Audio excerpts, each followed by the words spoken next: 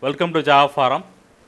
Now I am going to show you how to check the CPU architecture in Rocky Linux 9 operating system.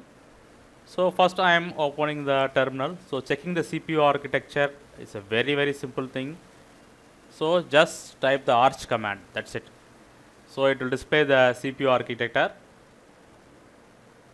Next command is uname -m. So this will display the CPU architecture. Another command is hostnamectl. You can see that architecture is got displayed. So you can grab this hostnamectl command like this. Hostnamectl grab architecture. It will grab the architecture, CPU architecture separately. So this is the way you can check the CPU architecture in Rocky Linux 9 operating system.